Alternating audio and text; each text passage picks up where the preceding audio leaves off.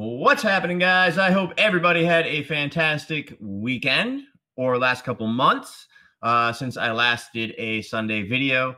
The crew, the team has been doing a phenomenal job. I love to see that just as many people are watching, and it's just as engaging. And Chris has been doing a phenomenal job at sort of leading the charge and really bringing on guests that makes sense with the current market environment. And I think that that's pretty unique. I think that's a good way to do it. It keeps things fresh, as well as sort of, going back, taking some of the feedback that you guys, have given, and just really, what is Sunday Scan about? And to me, it's always about sort of giving you sort of a recap of what's working in this market and what's not, and sort of how to use that and prepare for the week ahead, as well as some potential trade examples and or trade potentials for the week ahead. So I'm really proud of the team, and I hope you guys are enjoying it. We will continue to bring out all kinds of people. A lot of times people gotta get uncomfortable to become comfortable. And usually a lot of people are camera shy. And I think even last week Dawson did an interview with Anthony, and he did the Sunday video, and there was a lot of good conversation, good topics, and I think highly relatable to a lot of the traders that watch these videos. So at any rate, let's get right into it. So obviously Friday, great example of the tools that we've built in IU. I'm still beta testing a bunch of these things. We have a new filings thing that is underway right now. It is accessible, but it's not 100% yet. But I've always had and built out tools with Max that I need for my own edge and my own strategies. And the pace at which I was able to post that GME filing, fill and post it at such a quick pace to the room is exactly sort of the goals that this whole programming that I've focused on is all about. So hopefully you guys were able to take advantage of the quickness on that GME ATM offering that came out, and put that out in the room within seconds. So one of the biggest things I think right now is there's going to be a lot of big P&Ls going around. We talk about this often: stay in your lane, you versus you, and all that kind of stuff. But just remember, you have to continually kind of reevaluate these situations. For me, it's difficult because I'm trying to do that pivot in my life, where I want to put more focus on family and kids, and just kind of more relax, since I've been on for basically 20 years straight. But then these things like FFIE and AMC and GME kind of sneak up, and it's like, what do you do? Back to what you were doing in prior years, or do you do what you're trying to do and not care, and just trade normal? Do you go for it, or do you just continue to take that path that you're working towards? And the same thing happened with a lot of the great traders that I've seen come and go in a good way, where they kind of are at that point of that crossroads, and it's taken them probably 2 years to figure out which way they want to go.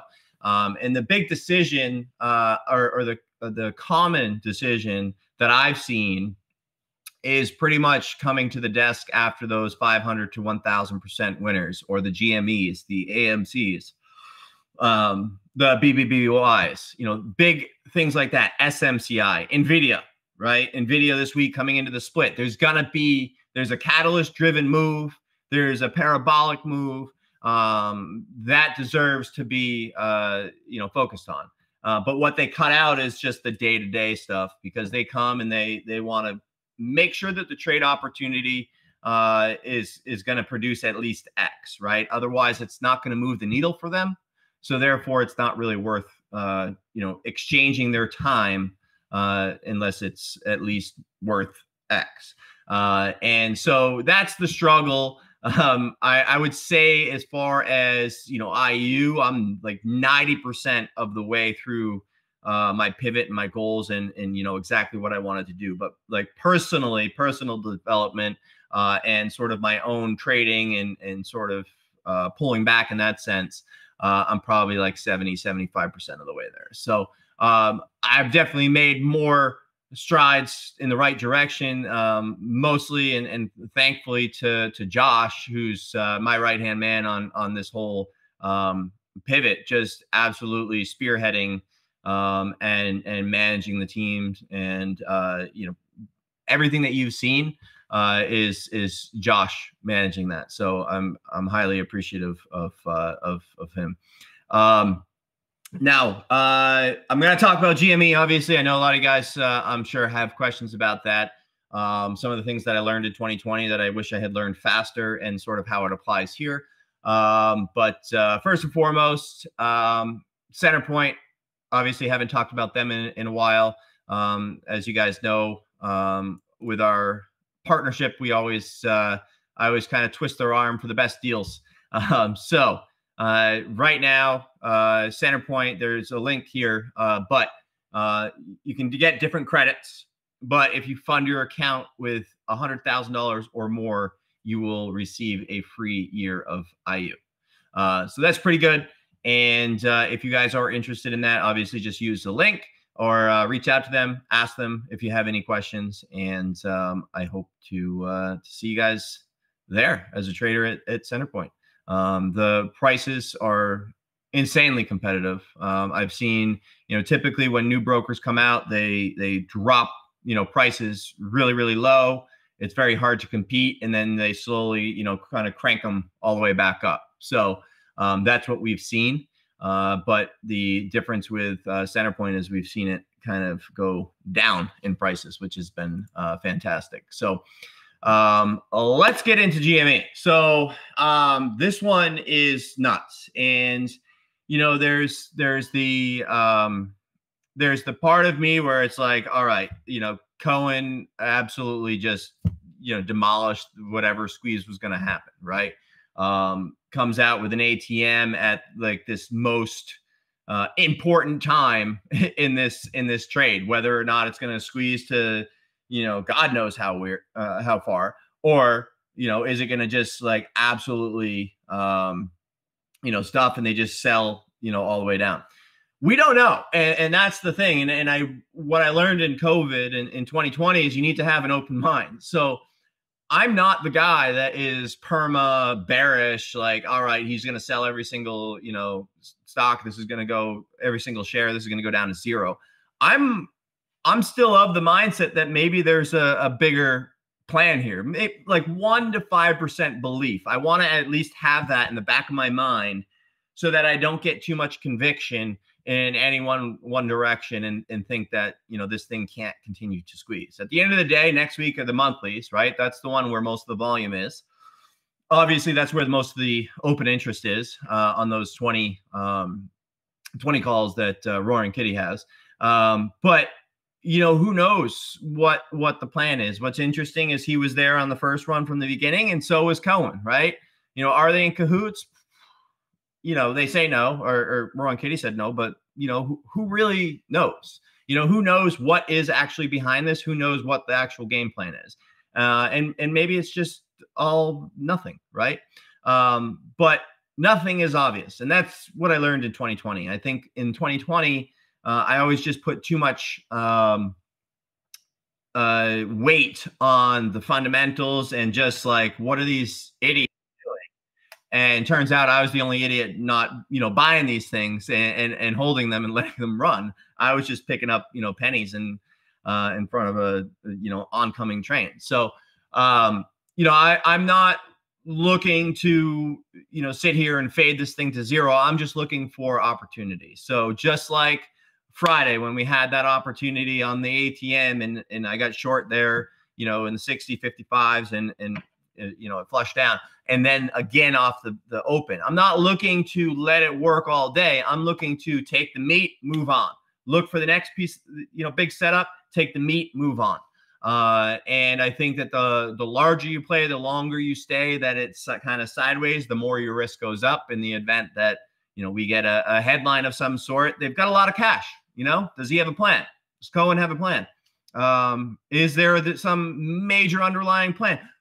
Who knows? But if you look online, look at the responses to, you know, some of my tweets, or look at how deep these people go trying to figure out what these, you know, clues are that Roaring Kitty has put out there. I mean, it is cult level craziness. And again, what I learned in 2020 is that, like, you've got to appreciate that things are going to last longer than you think, right? You cannot convince somebody that they're wrong.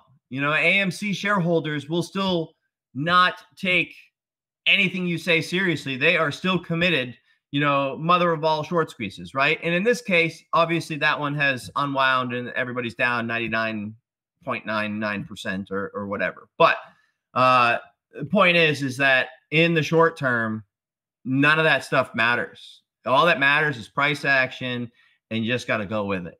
And so far this year, I've been, you know, open-minded about that kind of stuff, but you got to think about where the crowd's going to be, right? And so ATM trade, great. A lot of people were anticipating that. Eric had a fantastic call. As soon as they pre-announced, they put out the numbers early, right?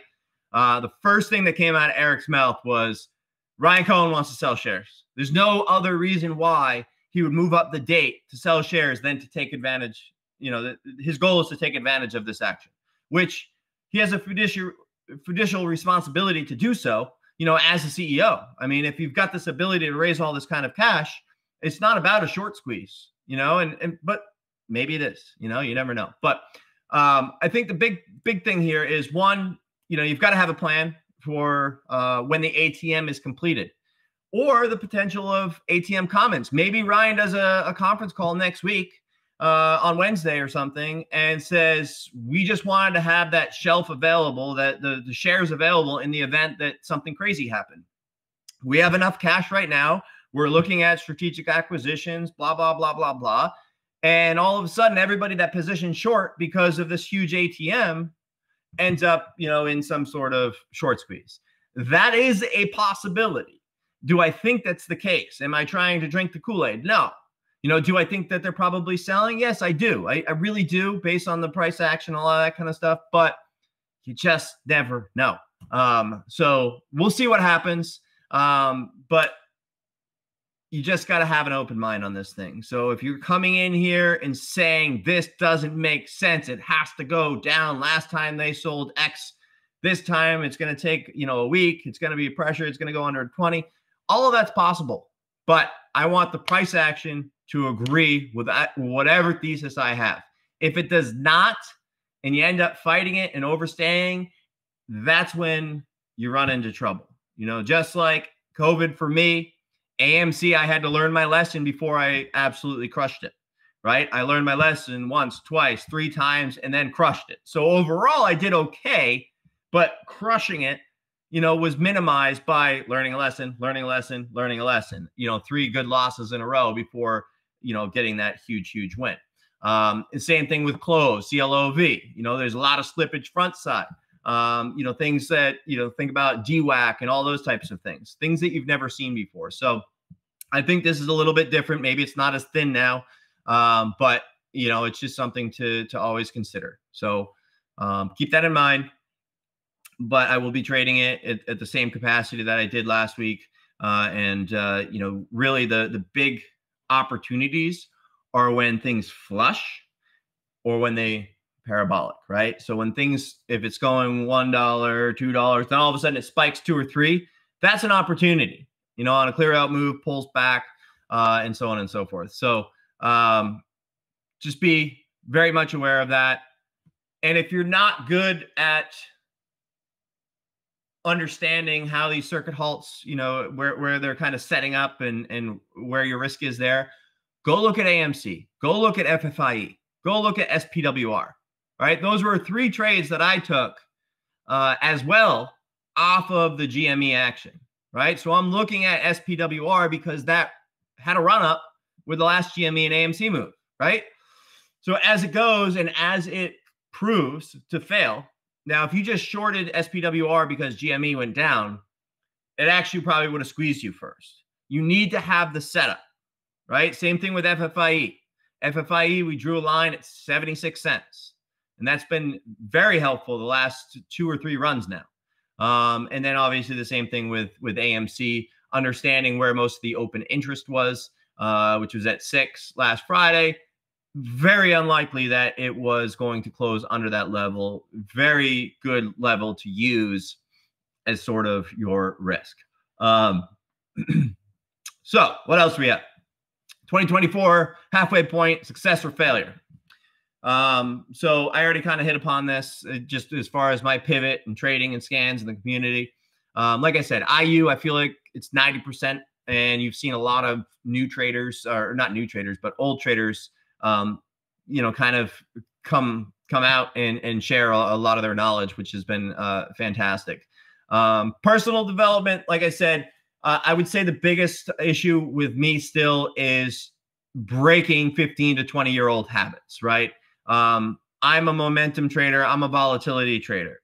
What I have done over the last couple months, which I'm really enjoying, is my P&L is a lot bigger with less trades, focusing on 1 or 2 main names out of the open, and really stopping myself from going back and pushing more buttons. There's been plenty of times I was doing a video and I see something pop up and it's like my hand's just ready to go to react to that move.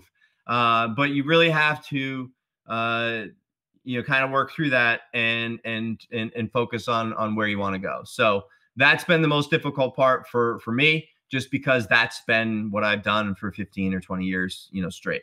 But, as I've focused on less being more, I'm starting to turn that corner extremely well. After, a little bit of, it was difficult with FFIE, AMC, GME, trying to trade smaller, keeping a smaller account. This is the new kind of way. And then it's like complete FOMO. Like maybe I made a mistake. Maybe I should have been, more aggressive. Maybe I should have had a bigger account to be able to trade those names at the capacity that I wanted. So it's a hybrid, and I resize back up accounts, and I am trading less overall. So that is a win for me, and getting one step closer. Kids are out of school on my birthday on the 14th, so my goal this summer is to spend a lot more time with them, as I've said. A couple other things this week. We've got Clover, usually Kyle, and sometimes Huddy or Dom, webinar on the 10th.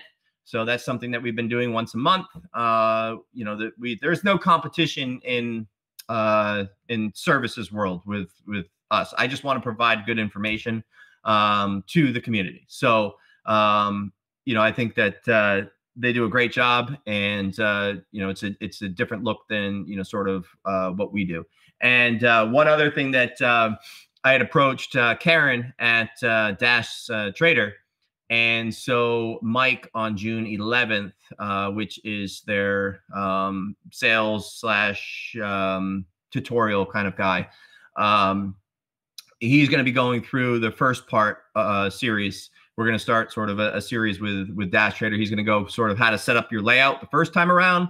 But then the second one, we're going to do hotkeys and all these different things, because, I don't think, including myself, I don't even know half the things that are, probably 90% of the things that are in the back end of DAS. So, just from a hotkey approach and making things easier, if you needed to borrow some shares, you can literally click a button, auto, locate the shares that you need, and then automatically short. Does that cut out 10 seconds from, your process? Probably. So just things to think about, make you a better trader, but those are June 10th and June 11th.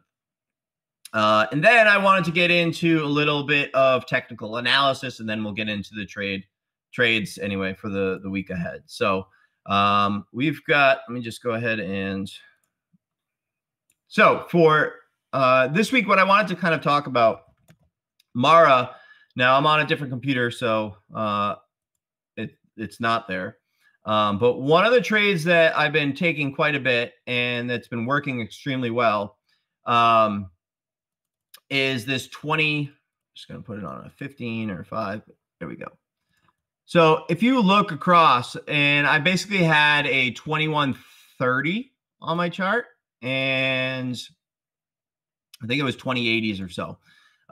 And this is the level that we've been using quite a bit over the last couple of weeks. And you can kind of see how many times it's gone right in that level.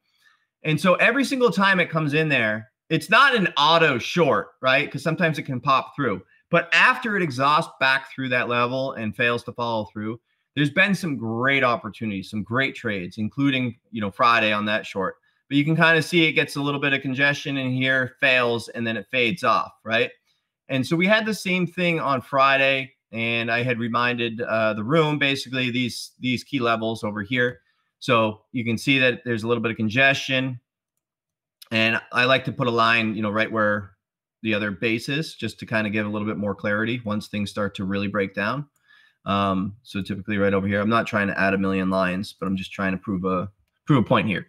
So using those prior levels, using that 2130 level, you can kind of see the exhaustion, and then it comes back, starts to stay heavy. It's under VWAP. So now I like a scale versus that VWAP level. Assume that we're going to have some congestion over here looking left, and then we start to fade off. And this, again, I'm trying to show trades, good setups, and reasons why. It's not all hindsight. This was, for those in the room, obviously saw it, but I got short over here, and basically wrote it down with the help of Bitcoin. Bitcoin started to fail, and obviously you could trade, CLSK off of that. You could trade Riot off of that, but my choice was Mara. And the reason for that, again, with DAS, you can save, we went over it last time, but you can save your trend lines. And so every time when I'm on the computer behind me, it's going to pop up and I can see those trend lines that I have saved. And it's like, oh yeah, that was resistance last time. So anytime there's a point that gives you a little bit of pause, it's like, oh, there's a big seller here. There's a notable seller here or notable support. Draw a line on the chart, because next time you see it in that range, it's going to help you. And in fact, it actually helped me with GPS over here. I had lines from this day over here, and when it came back over here, it respected them perfectly. And that was really interesting to just see how much just a simple line can actually help your trading process. So again, that was the Mara trade, and I can post the short as well. I already did. You can see it in the room in the images, but that was Mara. Another one that we had was this TPHS, and TPHS, I gave example. I always tell people to kind of, where have you seen this before? And this is an SSR trap. SSR trap is something that you want to be cautious of, especially in a hot market, like a hot cycled small cap market. And, we just had seen it on this FRGT. And so FRGT goes up, right? But nobody can slam the bid, right? Because SSR is on. So what they do is they just slowly let people kind of walk it down, walk it down, walk it down. And what happens is they ramp it up. You've got some shorts trying, they miss, it kind of comes back up, they scale. But then you start to see the offers get heavy, heavy, heavy, heavy, heavy. And they can swipe those offers, but keep it heavy. Swipe the offer, keep it heavy. When they swipe those offers, they know that they're soaking shorts, right? Because why wouldn't that seller just hit the bid? Because they can't, because they're shorts. So what they do is they let shorts walk it down under VWAP. Let them feel good about what's going on. And then it kind of ramps back up, squeezes out a little bit, starts to fail to follow through. They let them fade it again, right back to, guess what? Same spot. And this we've seen quite a bit with that sub-dollar trap, right around 99 cents or $1. We talked about it on MLGO, and we talked about it on GNS were the last two. And those were examples that I had posted on Twitter. But what you want to do is look at what key area? What's the backstop? What's everybody using as risk, right? And so 135 was obviously that key level. Then VWAP starts to hold, and now this 135, which was resistance, now starts to consolidate and become the top. So edge, where does it come from, right? Either the next blowout move and it starts to have some sort of channel that sets up, or that 135 level. So you want to let this thing do whatever it wants to do over 135 and not get too aggressive on the front side. Remember, you want to be on the same side as sellers. There's no reason for sellers in here yet. Still none. Still none. Still none. Now it comes back up and it fails at that same 135 level. Now there's going to be competition with sellers, not just shorts. Before, most of the sellers were just shorts, right? And then they get bent. They get cleared out over this key level. So over the high day, this is essentially a high day kind of clear out. Then it mean reverts back down, and then your edge is formed under that 135 level, and you can risk towards, something like the recent high over here, or 150s or so, and then scale in accordingly each time it potentially retests and fails. And most people want stuff to go straight down, but you really do want these kind of like little push-ups, just because it keeps people on their toes. Anybody that's price sensitive gets out.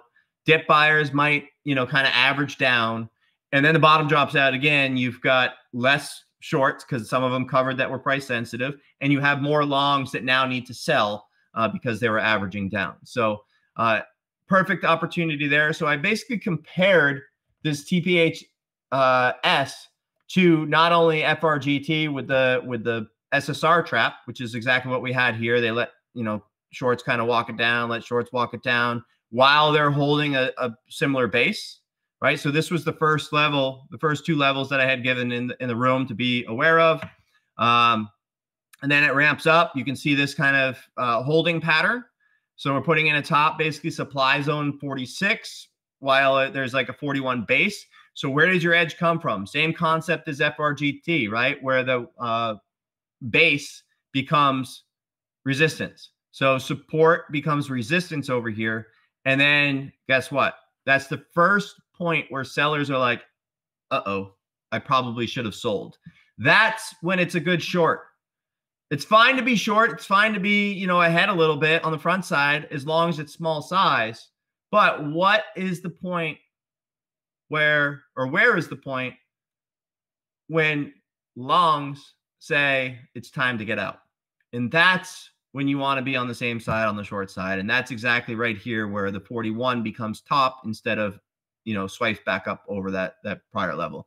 And then each time it breaks under one of those key levels, you start to have more and more failed follow through, and then it starts to open up. And obviously we had this really, really good opportunity. So the trade that I compared it to was CRKN, which you've got to go back to the prior run of GME and FFIE, but very, very similar.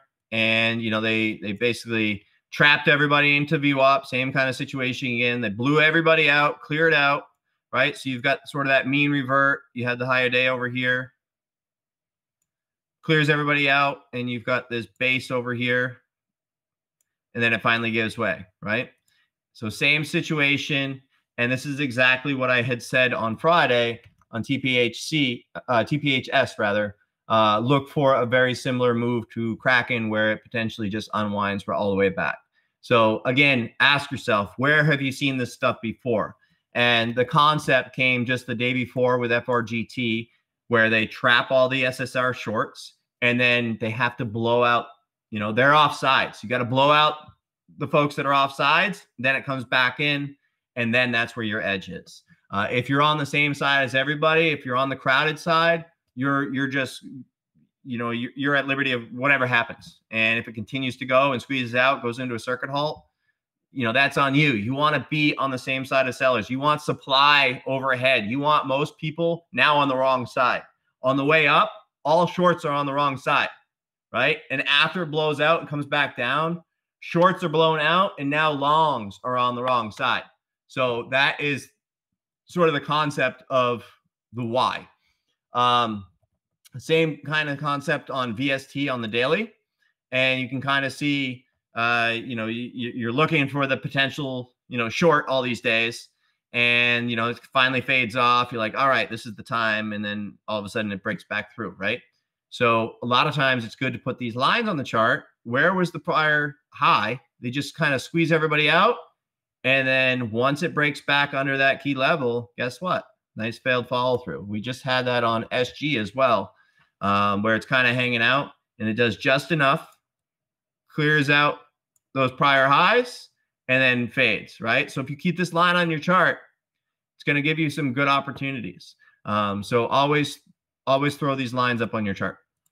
NVIDIA, last thing before we get into the watches for the week ahead, fantastic opportunity on Thursday. This was a really nice option setup. You guys saw the trade that I took there. Hopefully the goal was basically a 1250 sort of clear out. We had a very overextended daily chart, been pretty much straight up. We've seen the same thing with something like SMCI, over here on this day right here. I mean, it would have been nice if NVIDIA did that, but the difference is on something like this. And the mistake that I made was, I made the trade on Thursday, but then I held, I had sold a good chunk of them, but I held some, freebies just in case. But it's unlikely that it was going to unwind because everybody's holding for the forward split, right? So now I think that the crowded trade is sell the news, sell the forward split. So yeah, I'm prepared for that. I'm prepared for that for Monday. And, it's going to be at a new price. It's going to have everybody's going to have received their shares. But I think that everybody is of the mindset that it's to sell the news. And what we've seen lately over the last maybe 2 months is there's been a lot of zero dated option moves, meaning like the huge moves have been on either that Thursday or Friday, a lot of them on Friday. Thursday this week with NVIDIA, which is why those options moved as well as they did. I think some of them were 2 to 18. I mean, they were all like 4 to 5 to 800%, the ones that I had snagged. But the point is that I'm not so sure that I'm going to be super, super aggressive. If it comes in the wheelhouse and everything's, perfect on Monday, for sure. If it gaps up over the recent highs and blows out and it gives that opportunity, yes, that's a setup for me. But am I going in that this is a free money, like obvious sell the news event? I'm not. I'm really not. AI is hot. It's just the beginning. There's a ton of huge, orders and all the things are working for it. So I'm ready for Monday, but I'm hopeful and more prepared for a Thursday, Friday trade is my goal. So we'll see what happens. But I just wanted to kind of go over that and see what we've got. Or at least let's get ready for the week ahead. So anyway, as always, I am not a financial advisor. These are not buy or sell recommendations, and this is for educational and informational purposes only. So first and foremost, we have Mara. It's just a daily great opportunity. If we're stuck in a 500 range on Bitcoin, then it's not worth it, right? You're going to make a lot of decisions, and then you're going to have Bitcoin run, 1,000 any one direction. You're going to be offsides on this Mara with too much size, and you end up getting chopped up. The days to trade this thing are the days that Bitcoin's got a couple $1,000s of range, where it's unwinding 1,000 and 1,000, or it's breaking out, 1,000 and 1,000. The 500 to 1,000 kind of consolidation pattern, not worth it. More often than not, I end up getting chopped up in that kind of thing. But this has had literally trades every single day for weeks now. A lot of big trades over here, a lot of big trades over here. And then there's just like the range every day has been like $2 a share. So it's been pretty good. GMC, AMC, FFIE, they're all kind of, to me, they're all the same. And I'm hopeful. I'm honestly hopeful that something crazy happens on GME. People that are saying, that they hope it go down and this is all manipulation. Like, who cares? You're a trader. Like, take advantage of the opportunity that's given to you, right? So I'm I'm team, like, let's get this thing going. Like, let's create history again and see what happens. But I'm also a realist. So for now, I'm going to assume that, all pops end up getting sold, and I'll let the tape prove that. However, if it starts to go sideways and grind up, I am absolutely fine with the idea of getting long. So I'm not making a call either way. I'm not looking to be right no matter what. I'm looking to be prepared. So you've got a couple, you potentially have, if they end up doing a conference call of some sort, it's going to be interesting to see how the end of the week with the options, whether or not he comes up with the cash for that, or do we go under 20? Do we continue just to blow everybody out? We don't know. So don't try to be a hero on this thing, but have an open mind. And that said, AMC, FFIE right there with it. FFIE was a fantastic trade off the 76 level. And if you just draw a line at 76 and you go back, you can see why, right?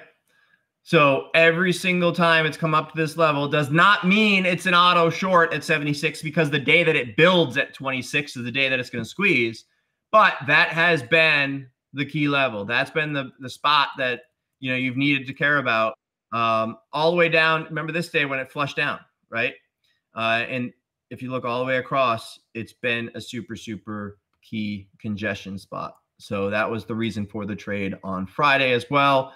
For those that were in IU, I was getting short and ended up being a really nice opportunity. So same kind of concept over here. Obviously, if you're size on the front side, that's a silly thing to do in this market.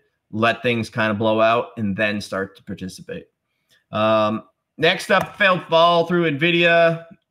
The usual. Let's see what happens. We've got the forward split. Let it do its thing. Ideally, if this gapped up 1250 equivalent and went for a parabolic 1300, I'm reacting to that trade with puts, and I'm going to go for it. Otherwise, I hope that it just kind of bores people out Monday through Wednesday, and like, it wasn't really that big of an event. All of a sudden, Thursday, Friday, it comes in. That's the action that I want. I'm good at anticipating that range, and those are the only times that I've been trading options. I rarely trade options, and I haven't traded SPY options for forever. At some point, if we went to 550 or went crazy on SPY, I probably would. But I think if you try to do that every single day, overall you're gonna lose money. TPHS, VS, VERO, these are all ones that I like to keep on radar. If they pop in the morning, I'm going to be looking for fades. People tend to take them off radar. There's still a lot of mileage you can get out of them on day 2, day 3. NVAX, fantastic. Obviously, you guys saw that short on Thursday. That was a nice one. Nice little clear out move. And basically, I was shorting all pops around 25 versus the 26 level. And that was a really nice opportunity there into the open. I'd be watching all pops again, as long as it does not start to build trend over 1920 or so. And that level comes from just looking left. And that would be sort of the area where it would probably start to reverse trend. So you can kind of see 1920 to 1970s. So any good pop into this level, I would look to fade it. If it were to start to build over that level, that would void any short side thesis.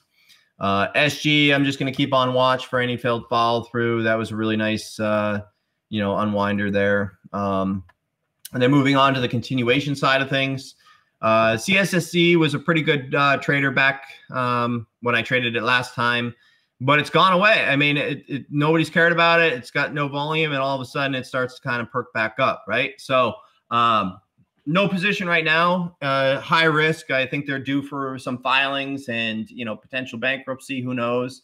But the thing about that is when things go bankrupt, that doesn't mean that they go down anymore. So it's still definitely something that I am interested in watching because this is the market for sure. If you think back to Hertz, HTZ, and HTZZQ or HT, TQ. I don't remember what it was, but whatever the case was, it went nuts, right? So again, oh, they're going bankrupt. Crowd shorts. Doesn't go down. What happens? Trade reverses. And that's what really happened on Hertz, and then it ended up compounding and had, you know, one trap after another, and then just went nuts. So potential on CSSE.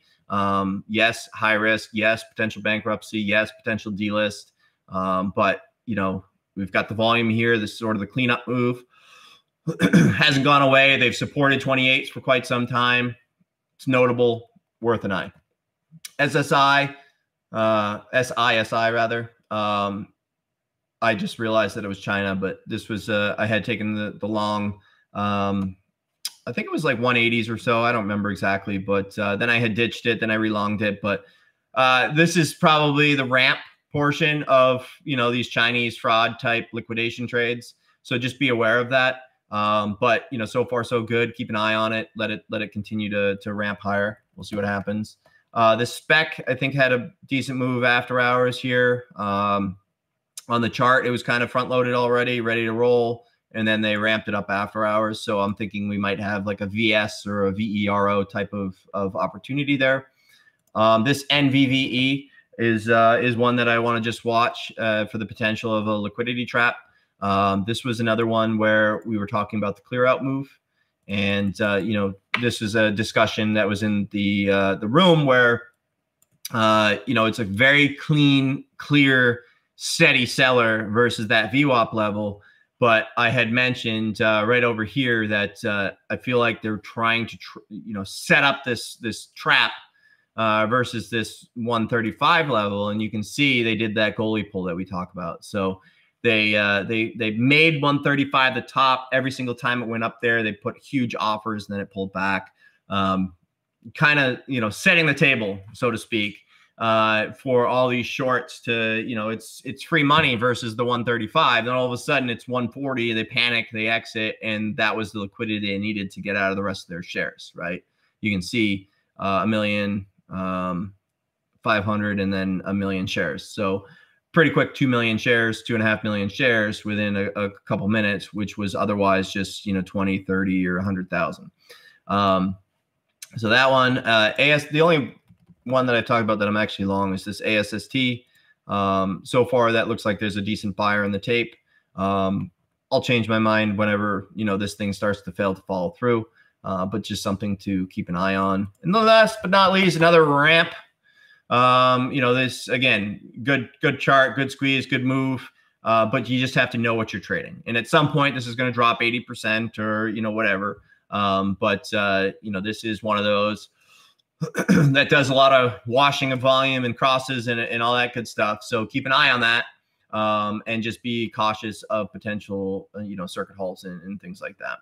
But that's about it. So I try to always, you know, go through enough different kind of style trades for different traders, whether it's long, short, or, you know, really real momentum. But you know, for me, I think my focus is going to be just the GME, Mara GME, and then if GME is active and gives us that good action, AMC and FFIE. And the biggest trade I would probably prepare for would be NVIDIA. I'm prepared for it for Monday. Gap up, parabolic, potential unwind. But I still am of the mindset that I think people are going to set up, all do the same thing. It's going to absorb, it's going to blow out, and then we're going to have the trade later in the week. So that's that. And let me just see here. Of course, I didn't get prepared on coming up with some winners. So let me go to last week's video. And by the way, Chris dropped a video on options. So for those of you guys that have you know, interest in options, he did a beginner's guide to options. All right, so DIDIER1011. You've got the T-shirt for this week, and Days DAYZ306. Thank you guys for watching. I hope you guys enjoyed. I do hope that you are enjoying you know, the other Sunday videos. And as always, like I said, Centerpoint, if you fund with 100K, you get a free year of IU. Solid deal, as well as it's $3,500 of credits, actually. So it's better than what I said. So a $30,000 to $50,000 accounts, $750 credit. 50 to 100,000 is 1,500 credit. 100,000 to 250 is a 3,000 credit, and 250K plus is a $7,500 credit.